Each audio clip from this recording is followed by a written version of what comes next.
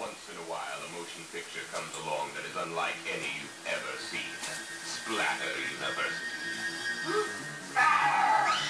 Yes, at Splatter U, the school color is blood red, and the most important lesson is survival. Enroll at Splatter University and earn a higher degree in terror.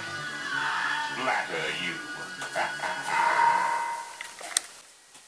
Hello everyone, what's up? It's me again, Junkmaster3, and finally I'm back with another review video because it was a while since I did a review video and I decided why not do another review video of a movie which I've seen.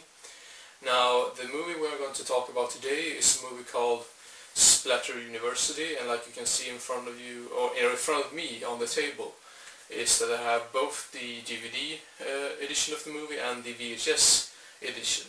I don't know exactly if they're like the exact same edition of the movie, like if it's the same uncut version or whatever, but yeah, I am going to talk about the movie, and the movie is from 1984, if I'm not mistaken. Yeah, 1984, and it's directed by a guy called, now let's see here, no it doesn't say anywhere,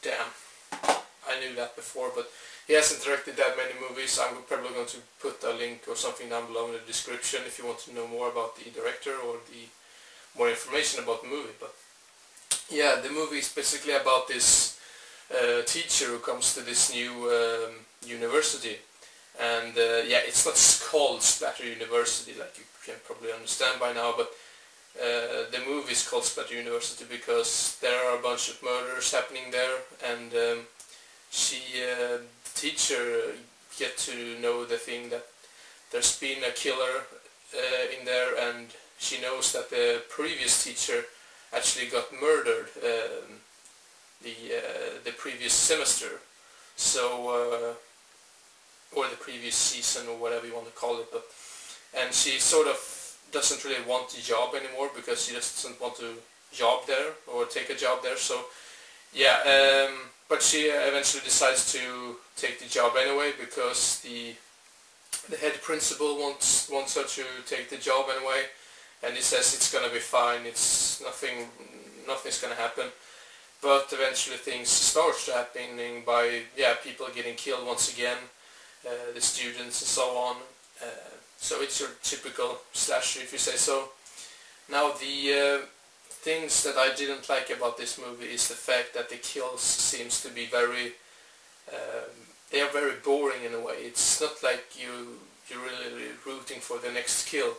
It's more like, oh my god, I've seen this again and again and again. It's like the same sort of kill over and over again, which makes this movie feel a little bit boring, and overall I think it is quite boring in some parts where it doesn't really happen anything. And even though it just runs for, let's see here, it runs for about 7 to 8 minutes, so it's not long at all, and even though it just runs for 7 to 8 minutes, it feels like it runs for 1 hour and 40 minutes, and that's never a good sign. But something I really did enjoy about the movie is a little twist towards the end, which I didn't see coming, and yeah, I don't want to spoil it if you want to see this movie, so yeah. And some of the blood and gore effects, they were okay. I mean, it's not really that much in the amount of gore. It's more blood effects than gore. I don't really remember if there was any big gore scenes in this, but everything else is quite good. I mean, the camera work and the sound and everything. The picture quality might not be the best. I'm not sure if they've released this on Blu-ray or not, but I don't care. The picture quality has never bothered me, but yeah, and I think if you're a die-hard slasher fan, check it out. But like I said, myself, I wasn't the biggest fan of it, so I'm ready to give this movie a 4 out of 10 stars on the movie database.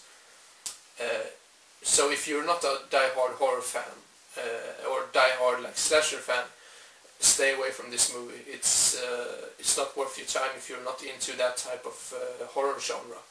So yeah, Splatter University.